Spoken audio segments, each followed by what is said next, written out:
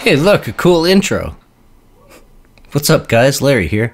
I got a question from one of the viewers on my last video on how to scale up the automated lighting system. And I'm not really going to show you how to build it all over again, but here's a little demonstration of what you can do on a grander scale.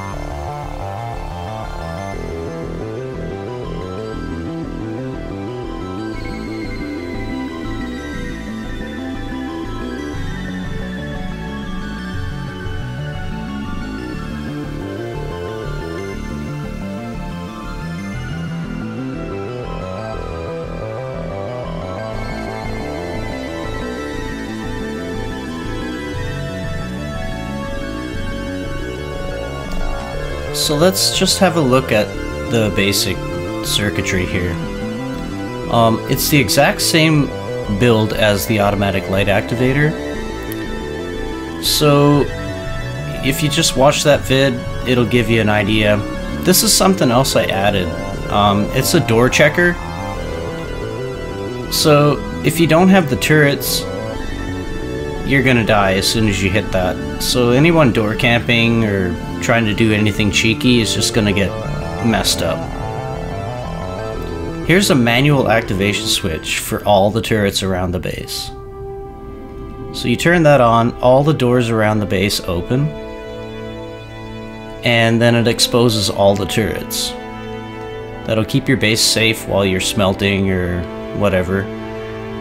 And if somebody tries to grief your turrets or drain them, you can simply turn them off. So you can see an OR switch which goes to the door to my right. That allows either or the automatic pressure plate to open the door or the switch that I just showed you. Now you can turn off the pressure plate and just use the switch. If somebody's being annoying with it, then they won't be able to troll you. Having switches to open your main base is not really recommended because you don't actually need TC or code locks to open the doors. I tried to demonstrate that with my friend, but yeah, it didn't work. Just take my word for it. Those pressure plates and whatnot, they will override any code lock that you have, so be careful where you put them. Anyways guys, that's pretty much it.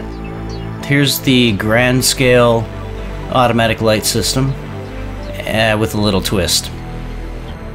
I hope your compounds stay well lit and enjoy the electricity update. I can't wait to see what you guys come up with. Cheers. See you next time.